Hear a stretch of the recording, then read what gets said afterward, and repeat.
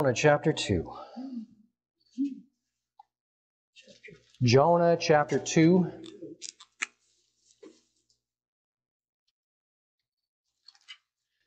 We're reading verses 6 to 10. Jeanne, let's start with you, please. To the roots of the mountains I sank down. The earth beneath buried me in forever. But you brought my life up from the pit, O Lord my God. When my life was ebbing away, I remembered you, Lord, and my prayer rose to you, to your holy temple. 10. Those who cling to worthless idols forfeit the grace that could be theirs. But I, with a song of thanksgiving, will sacrifice to you. What I have vowed, I will make good. Salvation comes from the Lord. And the Lord commanded the fish, and it vomited Jonah onto dry land. So we've been looking at Jonah and how much of what he's been praying in this chapter is based upon many psalms and some other concepts or contexts throughout the Old Testament.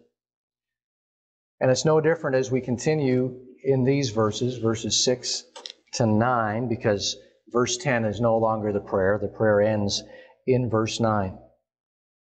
But he says that he went down. So remember the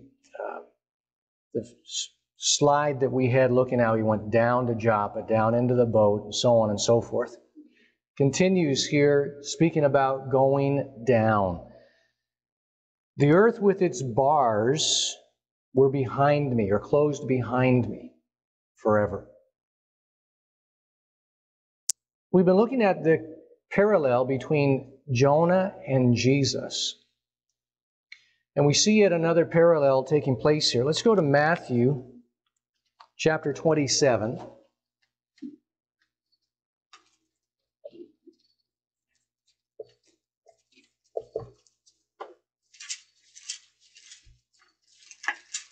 And we're going to look at verses 59 and 60.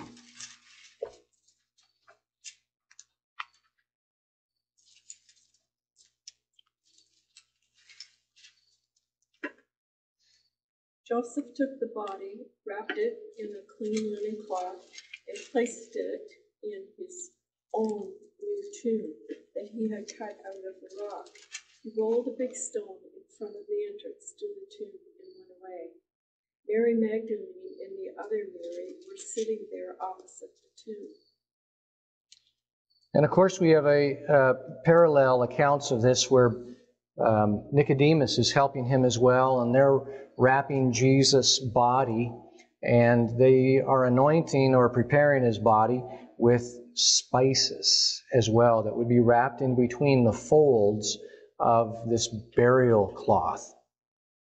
75 pounds that they would be wrapping him in. And so we get this picture once again where the earth with its bars closed behind me forever. It's a picture of the grave. They're not coming out again. At least the anticipation is that, right? But we see that with Jonah, that he's not going to be kept in the grave, as it were, nor is Jesus going to be kept in the grave. I want to have a look at Psalm 103 and verse 4 in reference to this idea of the pit, where he prays, "You have brought up my life from the pit."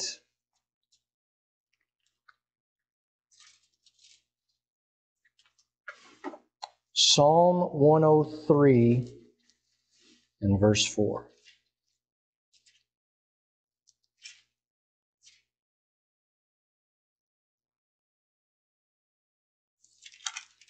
And we are at Louise. Who redeemeth thy life from destruction, who crowneth thee with loving kindness and tender mercies.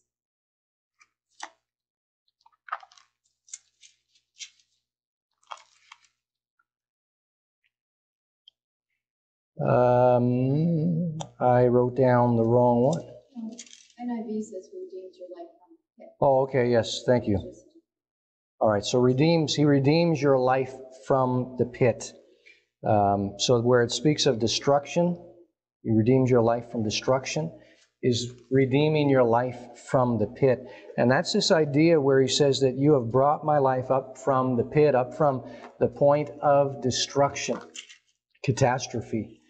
That which was going to be a devastation to his life, that was going to be the end as far as he was concerned. But God comes in and he brings him up. And only God can do this. It's not something that he could do by his own determination or his own strength. And here notice how he refers to God. The last phrase in verse 6. Now remember, anytime I speak of a chapter or a verse, it's Jonah. I'm not, all right? So if I just speak of the chapter or verse, it's Jonah. Otherwise, I'll speak the book and the reference that we're in. So back in verse 6, notice how he addresses God. He says, "O Lord, my God." Once again, it's like he recognizes there's a restoration, if you will, of his standing with God. He's been restored to that place of standing. He's spoken about it already about verse 4, where I'll look again to your holy temple, because it's in his temple that his presence is represented. But his presence is not confined to the temple. And he knows this. So it's unlike King Saul, for instance. When Saul sinned and Samuel was rebuking him, and then he said, "Would you pray to the Lord your God, not the Lord my God or the Lord our God?" Because so far as Saul is concerned, he's basically done this to the Lord. And God is there as a point of convenience. Do you remember when we were looking at Saul in contrast to David in our last study with eyes of faith? And we saw that with Saul, he was a king that was that which the people wanted. He was according to the people's choice. Now, the people didn't go out and say, "Okay, we want Saul." It says elsewhere that the Lord chose Saul. But he chose Saul in reference to the desires of the people's hearts. And Saul was a manifestation, if you will. He was a representation of the heart of mankind. The heart wants what the heart wants, right? And the heart will go by its own strength. The heart will follow itself. The heart doesn't want to follow anything or anyone else. This is what Saul was. And so he would say things like, "Would you pray to the Lord your God on my behalf?" Here we see that Jonah's heart is still towards the Lord, because he refers to God in the personal, first-person sense. "O Lord, my God." Because he recognizes that this is a relationship of grace. He's only where he is because of the grace of God. And he knows this full well.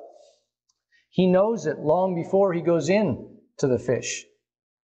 He knows it back in chapter 1 when God calls to him, "Jonah, arise and go to Nineveh and preach to them." It says that he got up and he ran from the presence of the Lord. And why did he do that? We looked at it already. We're going to see it again when we come to chapter 4. But do you remember why he ran away from the presence of the Lord? Because of God's mercy. So was he afraid of God's mercy? What was the context? What about God's mercy? He just didn't see go and preaching to the Ninevites when God was going to show his mercy and they were all going to be good. Yeah, he's like, no, I want vengeance on them. They've done a lot of wicked stuff, and they've invaded other lands. They're barbarians. They've come against our land. And so, yeah, he didn't want them to experience the compassion, the mercy of God. So he knows full well about the mercy of God. And now here he is in a position of repentance, and he's saying, he's referring, "Oh Lord, my God," because that relationship now is restored once again. I want us to have a look here in verse 7. "When my soul fainted within me, I remember the Lord, and my prayer went up to you into your holy temple." Let's go to Psalm 77.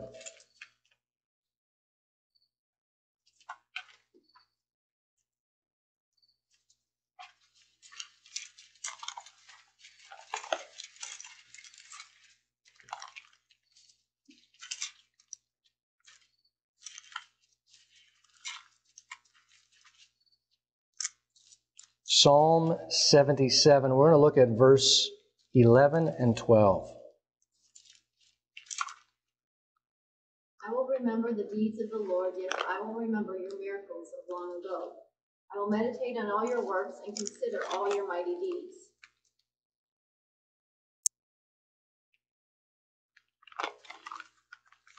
All right, so when we see the psalmist here speaking about the Lord, he says, he's reminding himself about the things that God has done.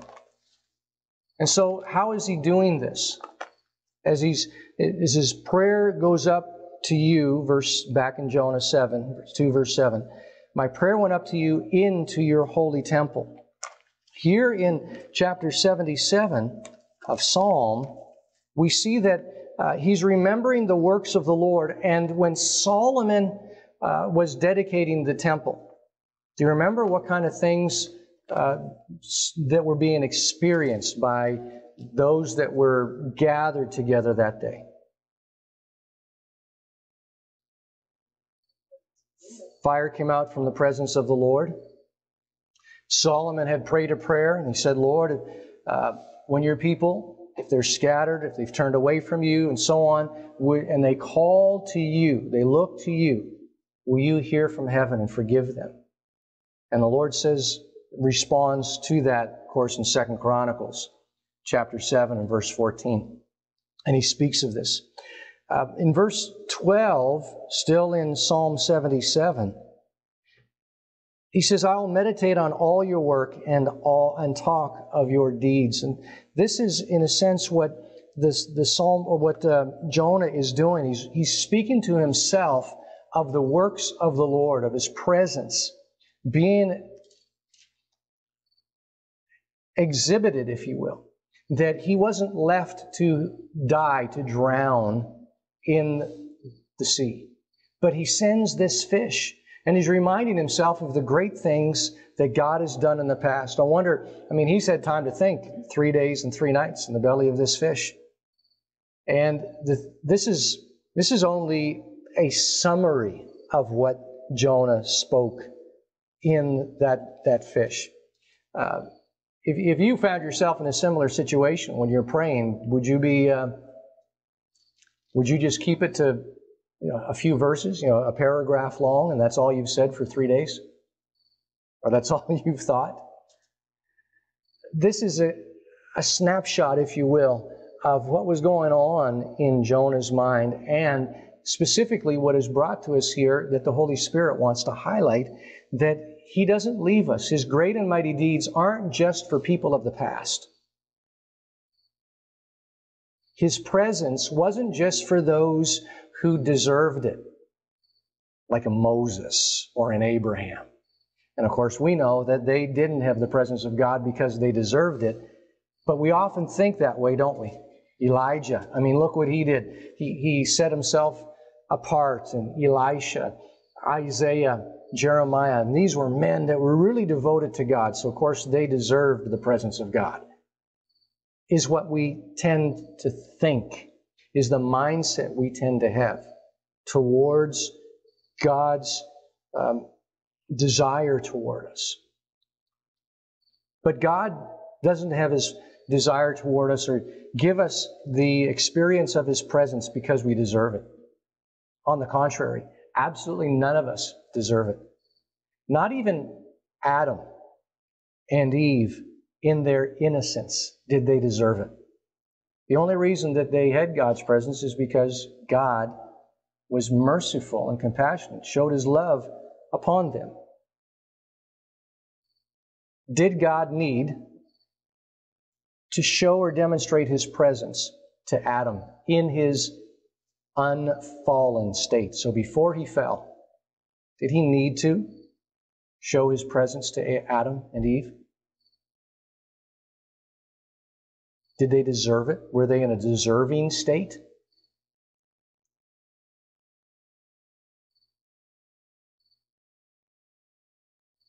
Is that are we thinking or just not sure?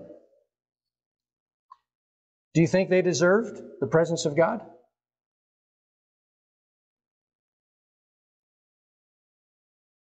They were there and it was there. They always had the presence of God. But did they deserve it? None of us deserve it. Okay, but I realize none of us, but I just want to bring it back for a second and think about them before sin entered into their lives. They were innocent before they sinned in chapter 3. Did they deserve the presence of God before chapter 3? The moment God breathes into Adam's lungs, into his nostrils, and he became a living being, and he comes to life, and he experiences relationship with God. Did he deserve it?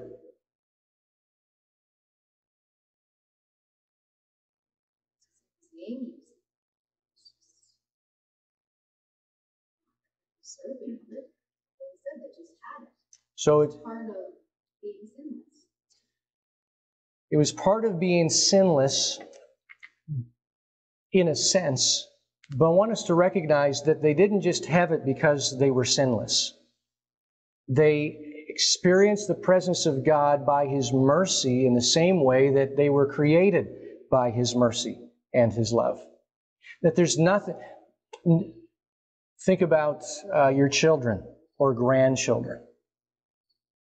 Even this little one that's in Caitlin's womb, yet unborn, not done a thing to deserve love from his or her mom and dad or grandparents. Yet, when this baby comes into the world, out of that womb, there will be love, there will be warmth, there will be food, there will be clothing, there will be shelter.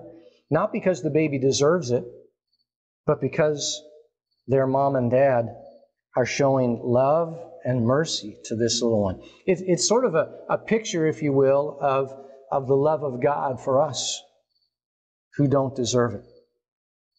Of course, sin came in and destroyed that. So I speak about that to make us think about it for a minute so that we don't ever come to the point or fall into that place of thinking that other people deserve God's blessing or His mercy or His presence more than I do. Because mercy is mercy by virtue of the fact that a person does not deserve it. That's what grace is. That's what mercy is. So my prayer goes up to you into your holy temple. I want to I want to really focus in here on verse 8 and 9. I mentioned last week looking at different translations to see the richness of the meaning of what's going on here in the Hebrew.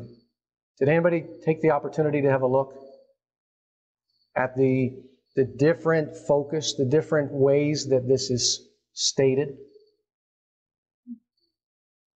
So what did you find as differences, as variations? As we compare or contrast different words or ideas in the different translations. What did you come up with?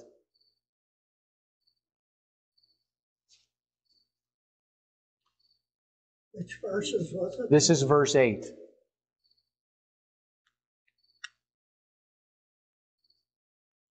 Well, go ahead. Well, NIV is those who cling to worthless idols. The word cling is one thing, then another version says those who worship, and another one says those who pay regard. So we've got cling,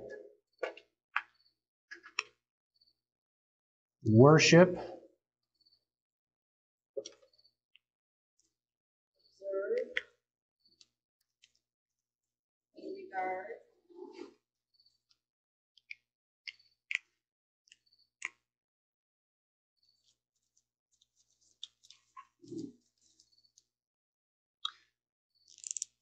so there's some variations that are taking place there. Observing and regarding have a similar idea in the English, don't they?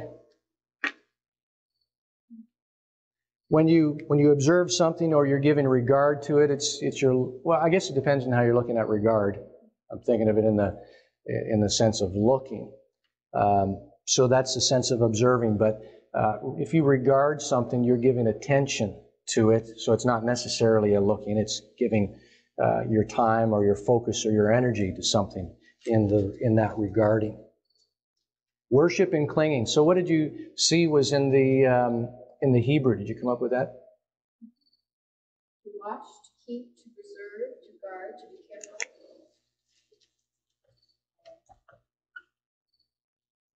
To hedge about is the Strong's.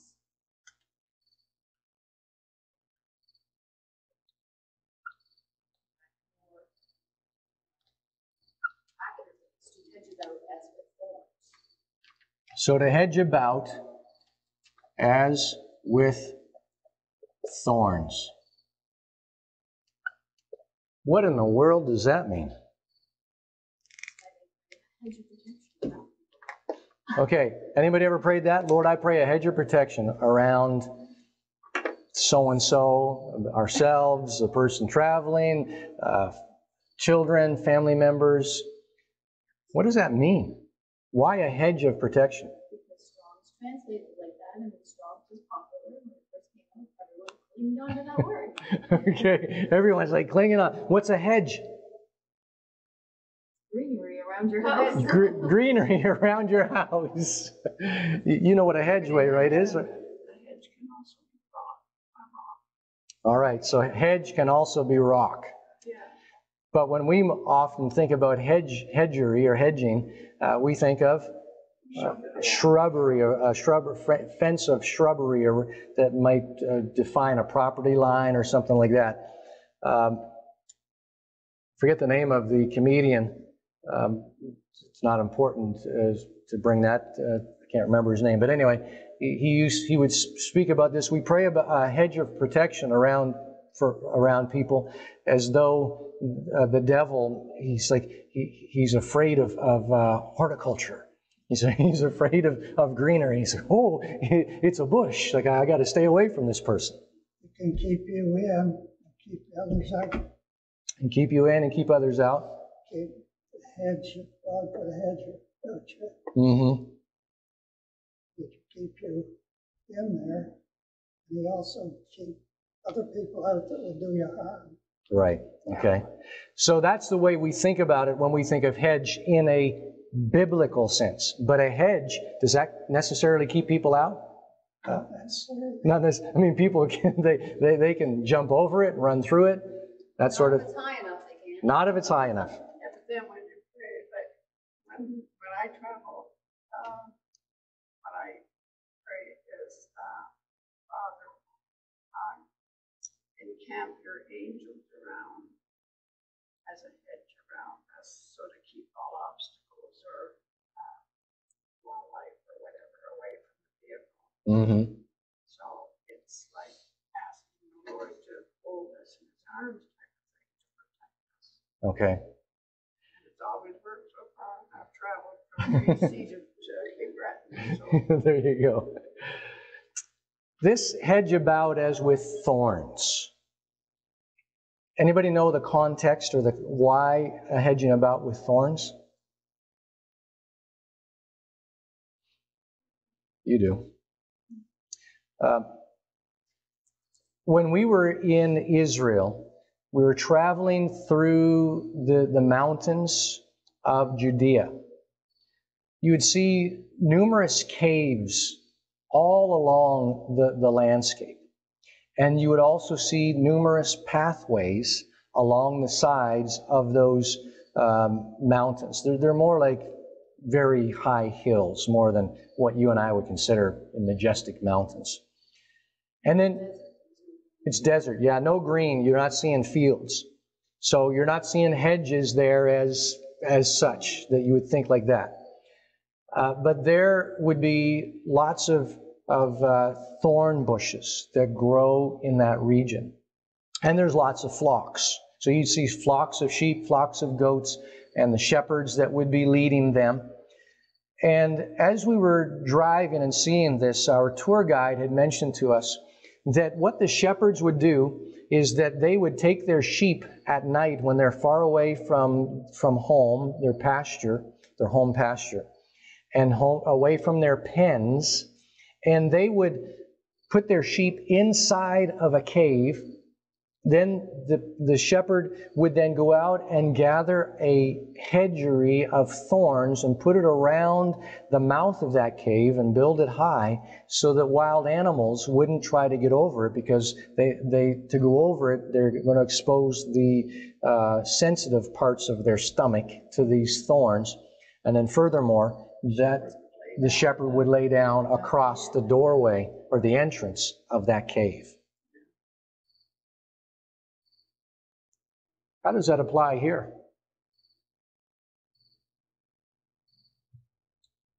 Those who have a hedge to worthless idols, what does that mean?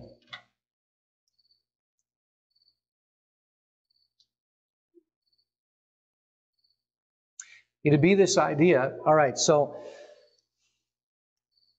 if you've got something that you're considering valuable, precious, of great worth, although it's an idol,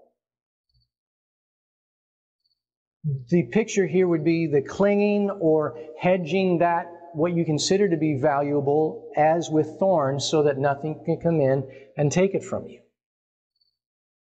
Those who hedge their idols about with thorns.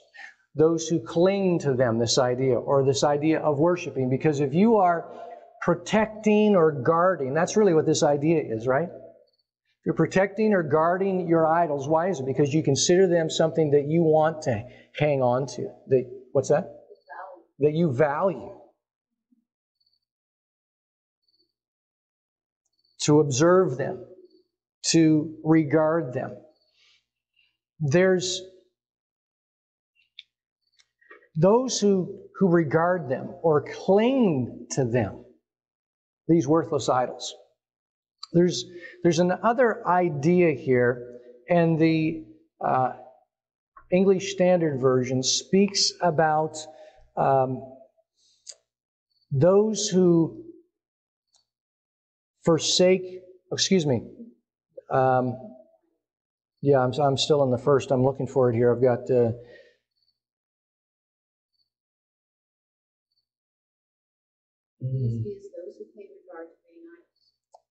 to vain. That's what I was looking for. All right. So this idea of worthless or vain. All right. What else do we have there for worthless or vain? Any other?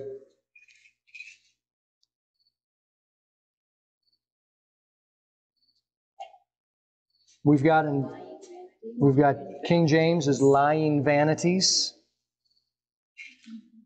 So vain things, empty. Here's this idea of worthless idols. In the Hebrew, the idea is this. The word is, let's give a different color.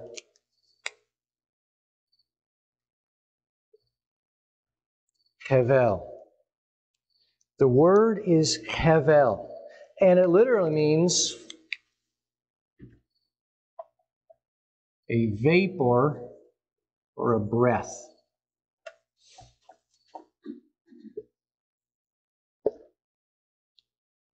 So those who hang on to a vapor or a breath. Is it easy? Can you do that? Once it's exhaled, you're not getting it back in. This word hevel is the same word. There's a proper name to it. And the proper name is one of the first sons of Adam and Eve. Which one? Hevel. Abel. Abel. His name means a vapor or a breath, and we even see that picture of he's not on the scene for very long. And Scripture then speaks about that throughout its record, that our lives are like a vapor or a breath. So even those who live the longest, our lives are really something. We're here, and then like a vapor, it's gone.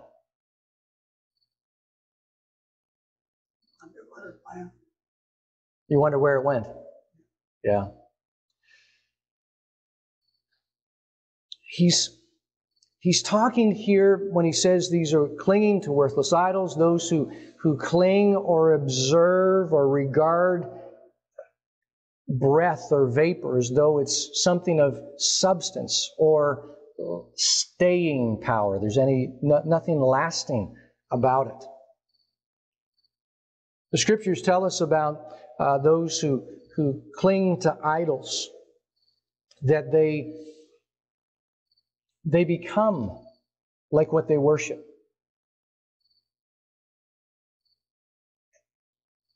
I want us to go to this next phrase.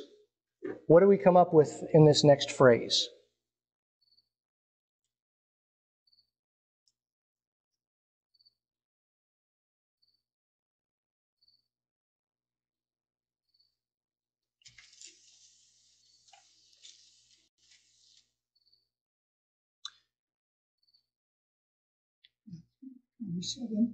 No, we're still in Jonah 6 and verse 8. What's that last phrase that you see there? They forfeit the grace that could be theirs. What else do we have?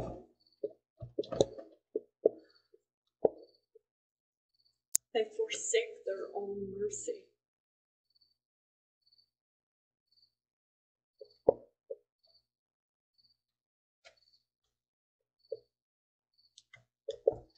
They forsake their own mercy. They turn their backs on all God's mercies. Turn their backs. So what translation is that? They turn their backs. Oh, that's the living. Yeah. Okay. Turn their backs. On what? On all God's mercies. All God's mercies.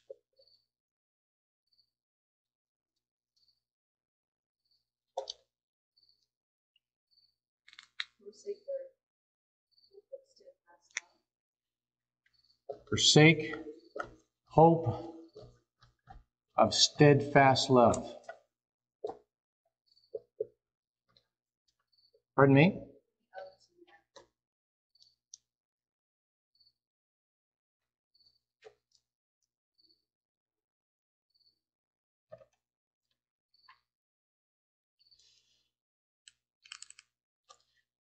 All right, so I want to look at a couple of things here. They forsake or they forfeit the grace. This word is the word hesed. It gets translated as loving kindness. Well, let's go to Psalm 144.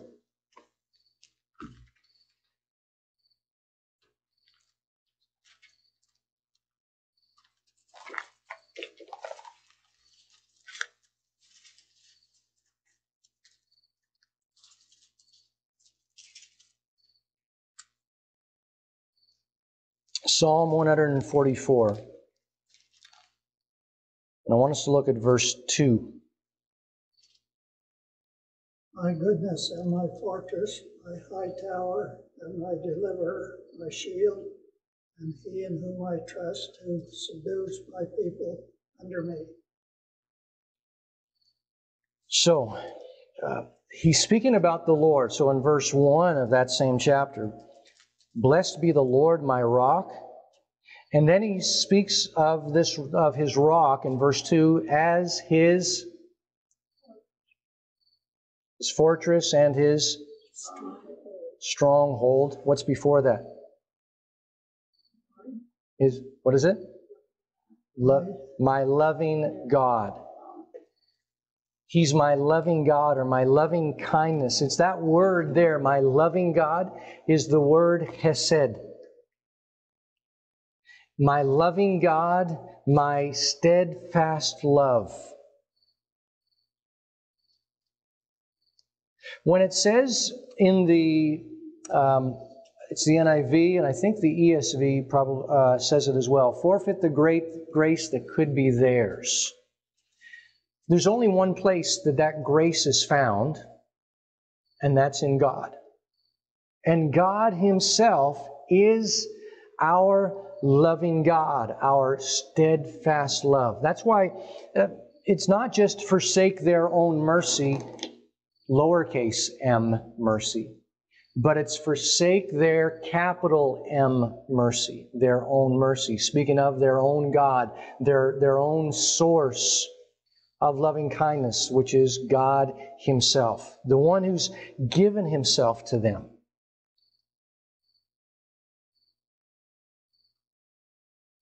So see this picture.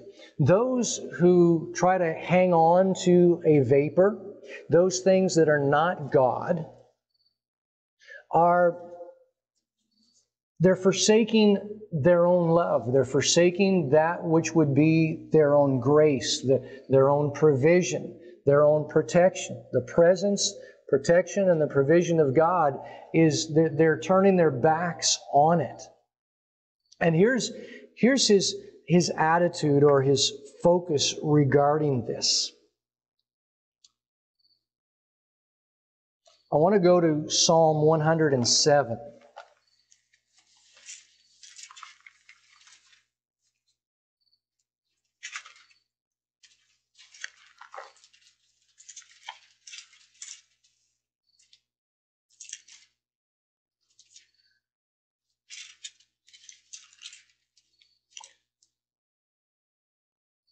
And let's look at verses 20 to 25.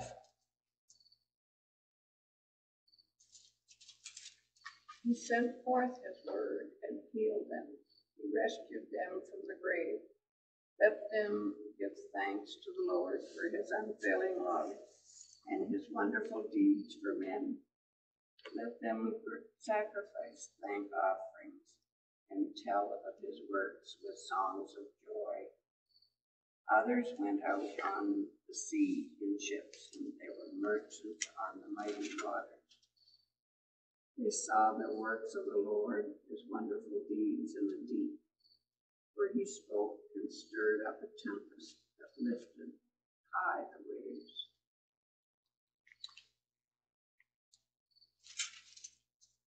Now there's a connection going on here with those who regard worthless idols are forsaking their own mercy, they're forsaking their loving kindness, they're forsaking God.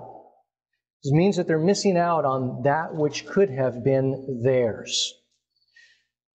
And we see a picture here of they're missing out on the life that was being provided for them.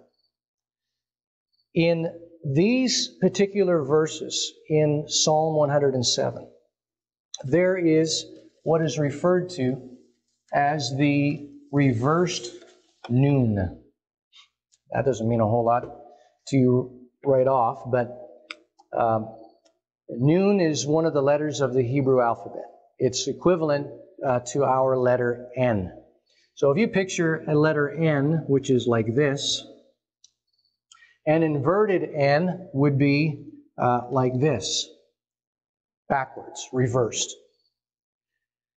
When you look at Hebrew scriptures, every time you see a noon, it's always like this. It's written that way. But in these particular verses, at the beginning of each verse, instead of like this, you have a noon that looks this way. At the beginning of each verse. You also see it in verse 40. And noon, that letter, is a picture of a fish. The fish speaks of life, that which, so this letter here speaks of life as it's represented by a fish in old or ancient written Hebrew. It wouldn't look like this. It has an appearance as a fish, like a squiggle. And with this fish, it's equated to the quickening or making alive, quickening of life. So normal noon, or regular noon, means life. Then this backward noon has this idea of life from the dead, or life that it's being infused with something more than just a regular life. This is used as something like a parenthesis today. This is where we get our brackets, bracketed parentheses. And it starts off, the only other place where you see it is in the book of Numbers, chapter 10.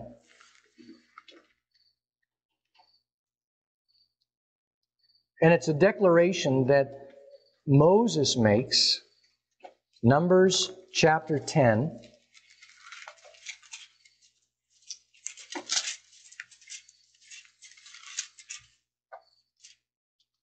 We're looking here at verses 35 and 36.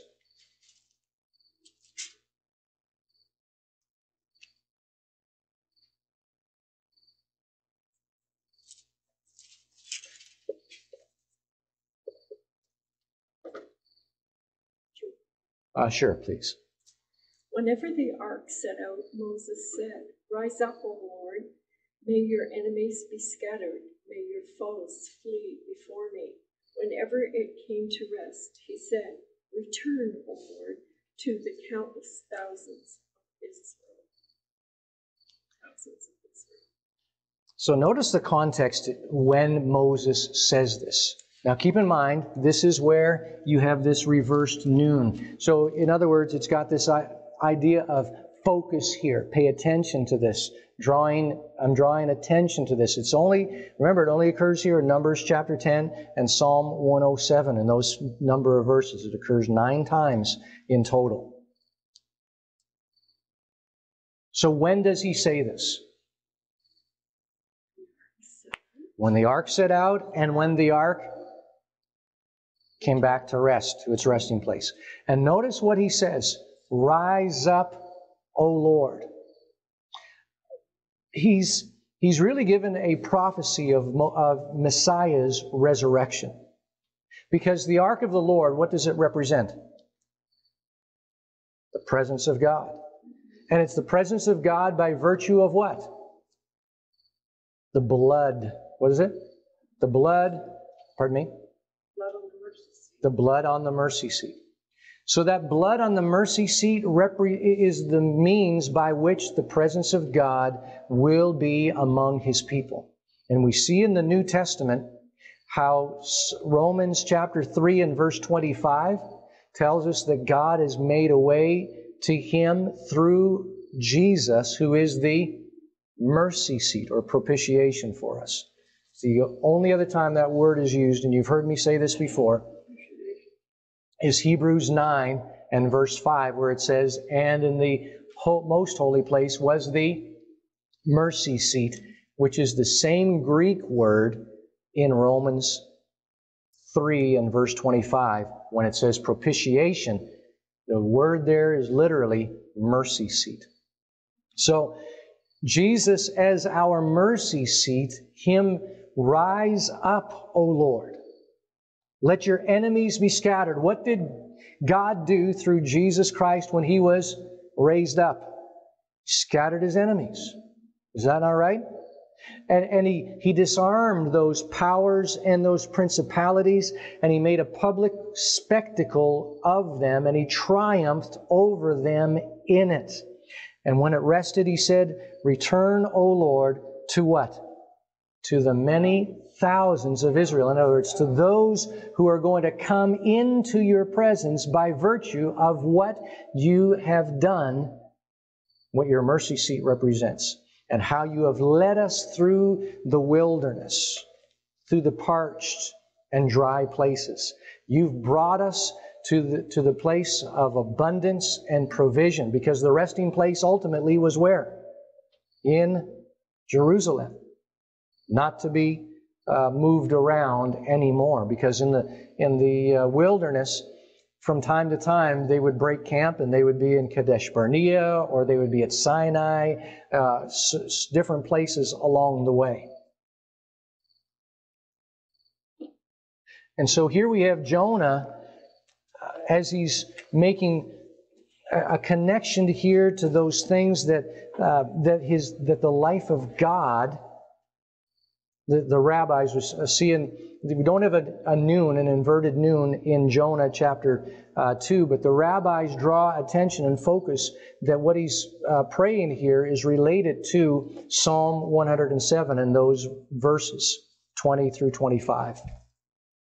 And so they draw a connection here of this noon, but they of course don't see the life that's through Jesus Christ. They're just seeing the life that has been given back to Jonah, because for a time he forsook God. He turned away and he clung to what? Running after his own pursuits, which turned out to be nothing but a vapor. So his own ideas, it can be as little as, or as much as, if you will, an idea. Because was Jonah carrying anything with him when he went running to Tarshish? He had some money to pay for his fare, but was he carrying idols in his pockets? He wasn't hanging on to them in his arms. What was he clinging to? To an idea that I don't want to be available to God. I want to be someplace where I cannot obey Him. So that it'll make it basically or virtually impossible for me to do anything in response to this commission that He's given to me. Because if He's 2,500 miles away, I mean, come on, God, how am I going to... Can't do that. Or at least it's going to be delayed for at least... Remember what we saw, that if you got there, a travel round trip was going to take you approximately how long? About a year. Because of the trade winds, and you got to stop along the way and so on. So here's where his shift changes, his focus. He says, "But I will sacrifice to you." So he says, he's really saying, this is the way I was. I was regarding worthless idols. I was holding on to these vapors, to this breath, and I was forsaking my loving kindness. I was forsaking the steadfast love of God. But I will sacrifice to you with the voice of thanksgiving. This word for thanksgiving is the word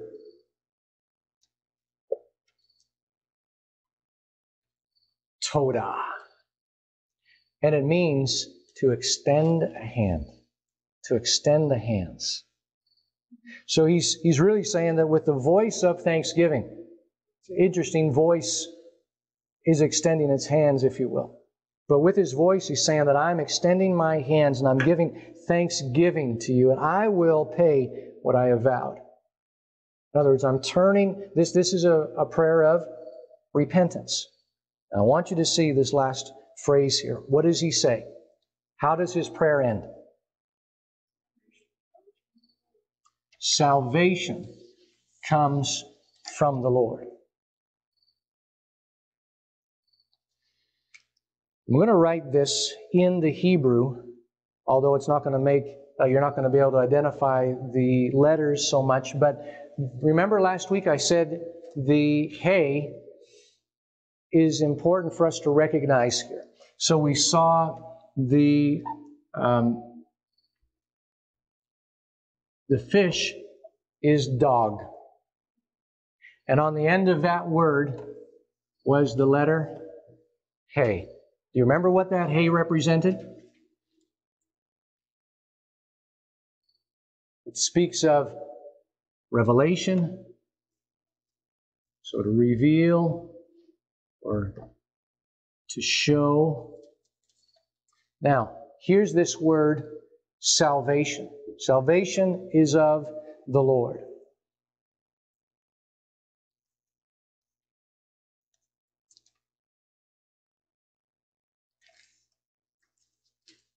Now, normally, you would have it end like this. But there's a difference that is coming on in the way that the author writes this. It's Yeshua Ta. So I'm going to stop right there. This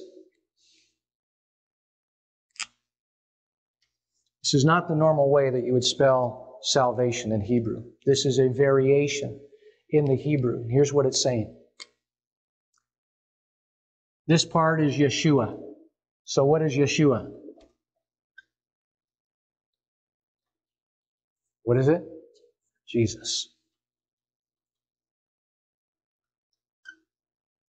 This letter here is always represented by an X or a cross, used often sideways, but we're going to put a cross like this.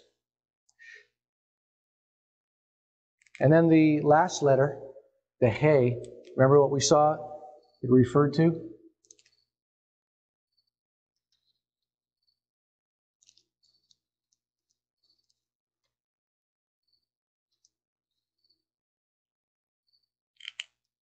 Revealed the cross of Jesus, or Jesus is revealed through His cross, if you will. Salvation is of the Lord. He gets a picture of God in the belly of this fish. Even though he may not fully understand what he's saying, he's not literally seeing Jesus. But inspiration of the Holy Spirit is bringing him to this point where we're seeing that there's a unique way of spelling this word salvation in Hebrew, and here it is. And these are, in this variance, it's showing by the very picture of it that Jesus is revealed to us through His death and His resurrection. Because what is the very next thing that takes place in this passage?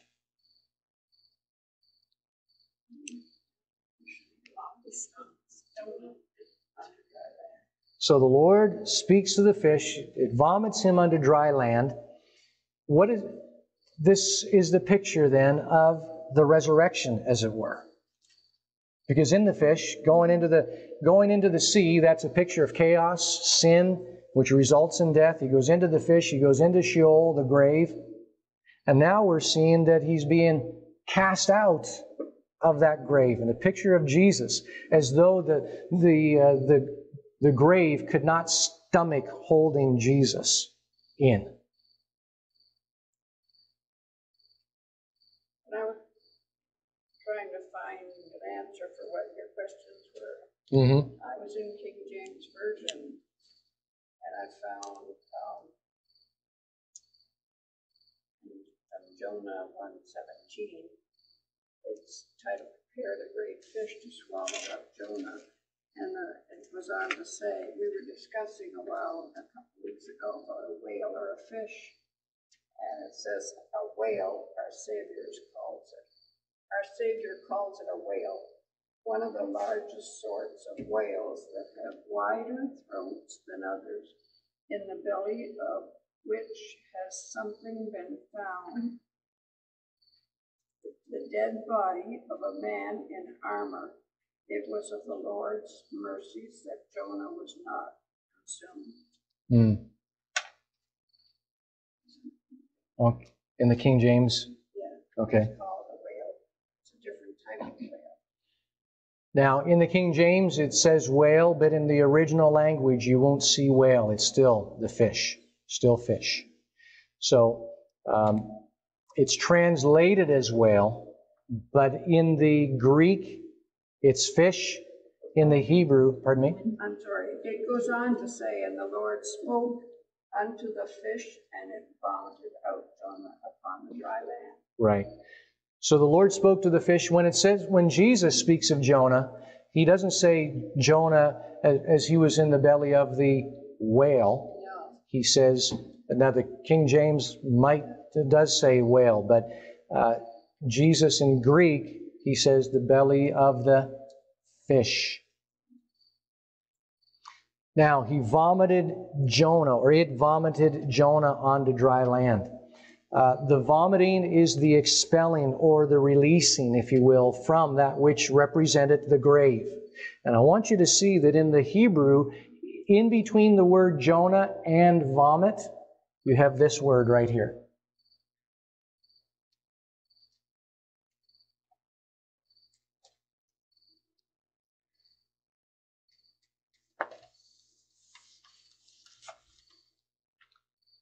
You don't see it here. It's not translated. But this word is the aleph and the tav, which is the same in the Greek, which is, we've looked at this in the past, is like the beginning and the end, the alpha and the omega. So this is the first letter of the Hebrew alphabet and the last letter of the Hebrew alphabet. Aleph, tav. How do you say it, you mean? Yeah. 8. She asked What's it mean in English? It's a Translation of that into English. there's no translation. It's a modifier. So in the Hebrew you would read it. In the Hebrew you would read it. You would see it there and you would read it and you'd pronounce it, but it's not translatable into English. There's no equivalent in English. But every time we see 8, this word aleph tav, in the English, it's always pointed to something regarding Jesus. It's always pointed to something that He's done, or His character, His personality, His nature, experience. So Jonah aleph tav vomited. So it's like in this picture here is Jesus. Jesus is being represented by Jonah, the symbol, if you will, and being vomited out really is His resurrection. Now, when we think of vomit, we think of a very unpleasant experience, right?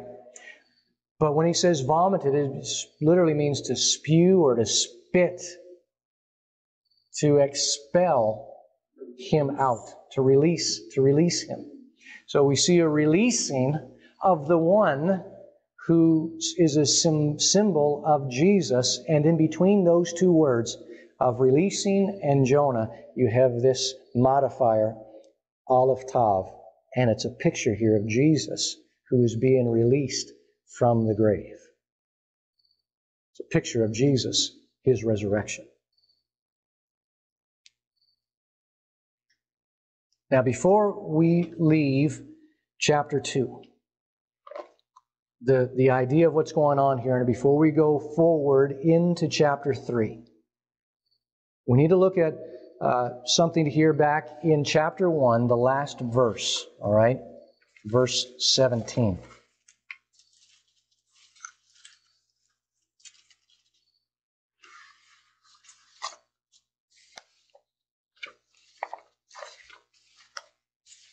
So we have it mentioned for us at the beginning of Jonah's experience rather than at the end of his experience.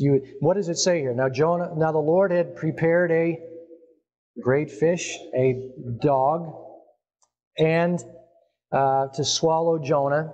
And Jonah was in the belly of the fish for 3 days and 3 nights. Now, you would almost think that at the end, so the Lord spoke to the fish and it vomited Jonah onto dry land, and Jonah was in the fish 3 days and 3 nights. But that information is given to us in advance of the experience rather than at the end of the experience. So I want to bring our attention back to that because of the chapters, we tend to confine things in their chapter. But verse 17 of chapter 1 is part of this, right? He was in the belly of the fish 3 days and 3 nights. And this is the picture that Jesus refers to expressly in Matthew chapter 12. When he says that as Jonah was in the belly of the fish for 3 days and 3 nights, so shall the Son of Man be in the belly of the earth for 3 days and 3 nights. Verse 38, I believe it is.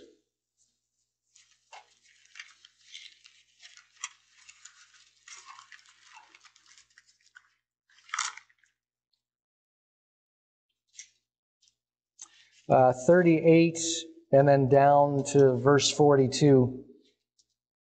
But specifically verse 40, as Jonah was 3 days and 3 nights in the belly of the great fish. And that was what you were referring to in that commentary that you had mentioned, that Jesus said he was in the belly of in the King James, the whale, but literally he was in the belly of the fish.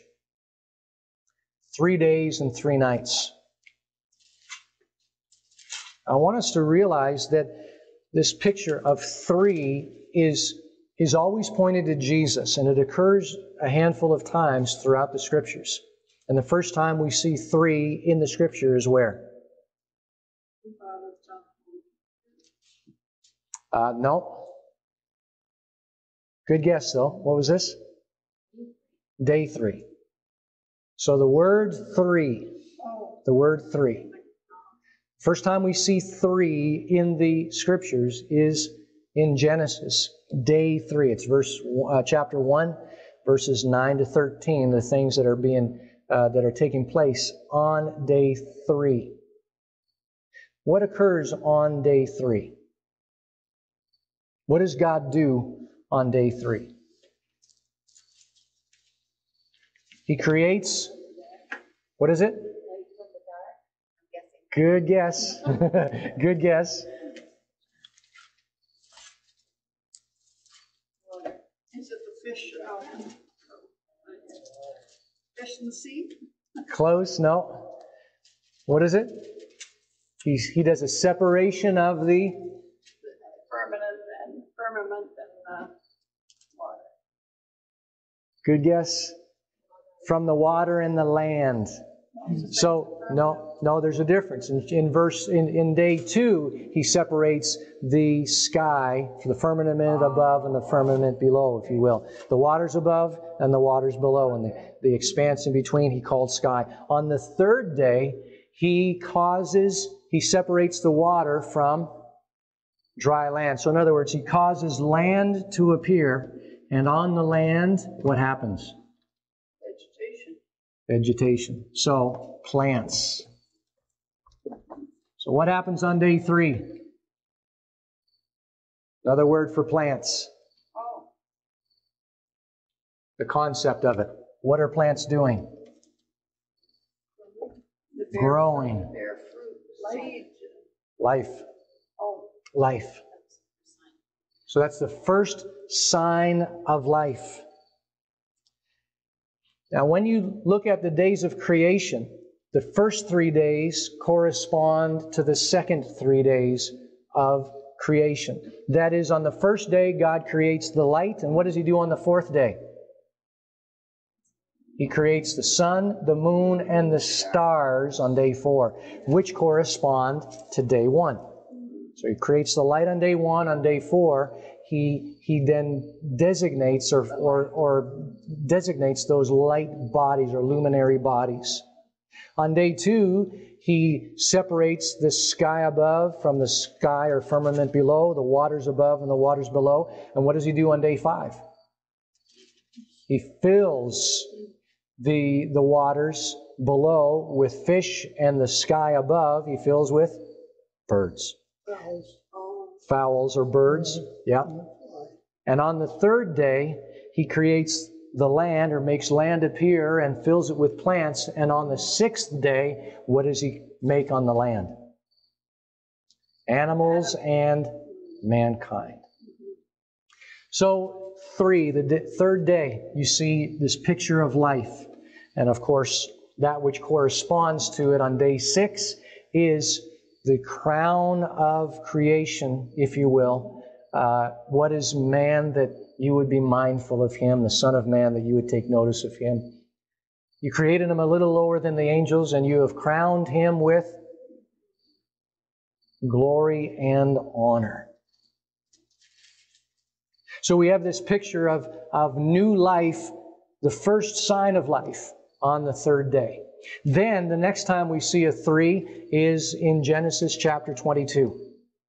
That Abraham was told to take his son Isaac to the place, the mountain that he would show him, and they traveled how many days? 3 days. 3 days. And what happened on the third day? They arrived at Moriah, and of course what happens on Moriah? The gospel is acted out with Isaac. Say it again, Claire. Where he was commanded to kill Isaac. Commanded to kill Isaac. He stopped him. Yes, he stopped him from killing him. And essentially, he was raised from the dead. And we have the substitute that was provided in the ram caught by its horns, its strength, in a thicket, a hedge of thorns, a thorn bush. Of course, picturing the curse, the crown on Jesus' head. And of course, Hebrews 11:19 says that, and by figure, Abraham did receive Isaac back from the dead. That's where Abraham come to the realization how God was going to bring salvation Absolutely. to man through His Son. Mm-hmm. Absolutely. I want to look at 2 more 3s. 1 3 is in Joshua chapter 2. Joshua chapter 2.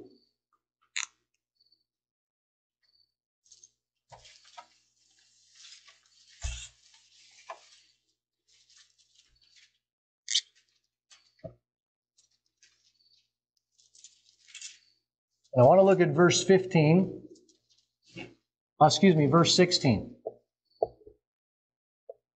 Joshua 2 and verse 16.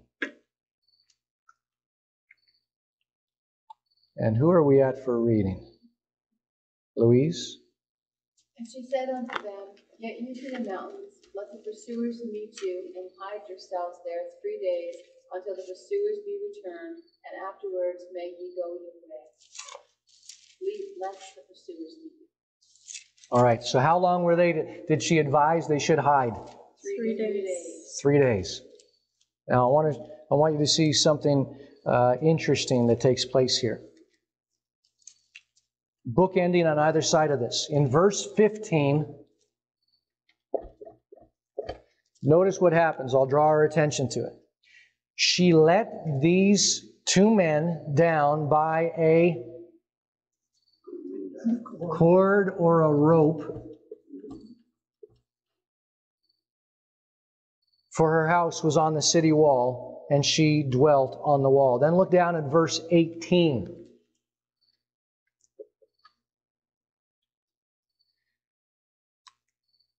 So they're saying, all right, we will save you, and we will not attack you when we come back. So you will be saved unless when we come into your land, you bind this line, or what's another word? This line of scarlet thread or cord or rope. So again, we have this picture of a rope or a cord. And which cord? It's the same one that she let them down by.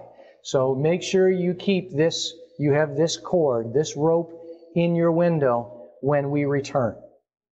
And if you do, then we will save you and your household alive as long as you are in the house.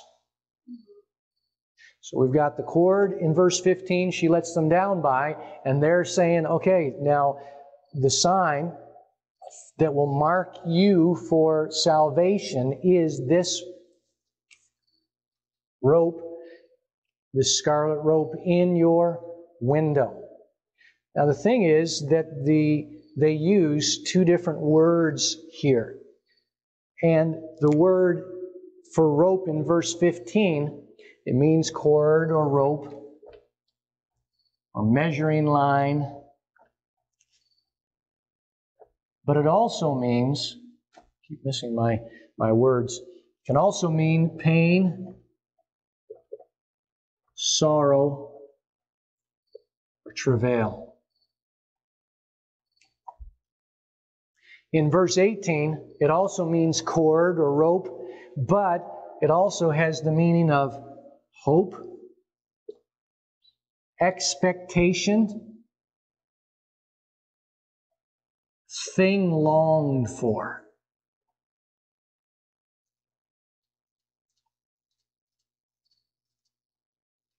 It also means an outcome.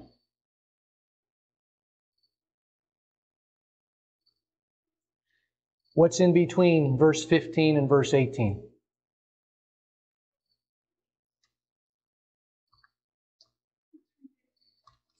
Three days. So the beginning of the 3 days, there's pain, there's sorrow, there's travail. After the 3 days is spoken about, there is hope or an expectation, the thing longed for that comes to pass.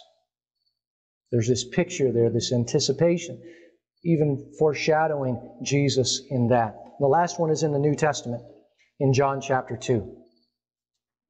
John chapter 2 and verse 1. As you're turning there, does anybody know what main event takes place at the very beginning of John chapter 2?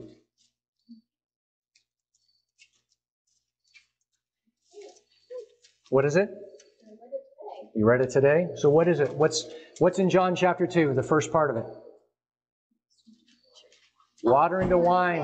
That's what I was thinking. Can't get credit for only thinking it. What did she say? No. She said she was thinking that. Well, you notice I say it low and keep it small. That's okay. I want you to notice what it says in John 2 and verse 1. On Third day. third day. And what does Jesus do? Changes the water into wine. And what does that represent? The new covenant. It was by this that He demonstrated or He showed His glory to His disciples. What's His glory?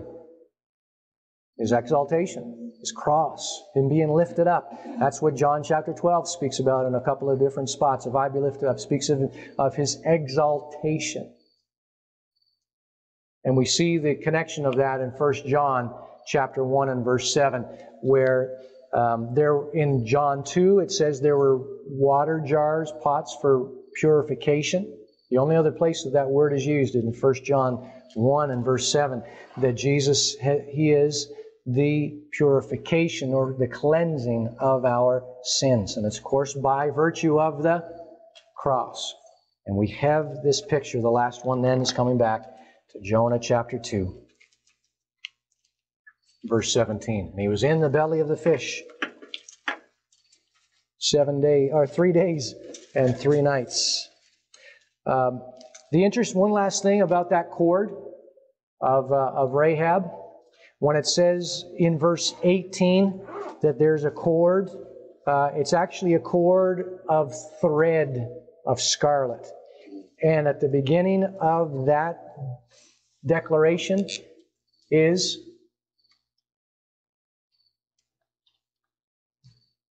Aleph Tav. Jesus. The rope, the thread, if you will. That scarlet rope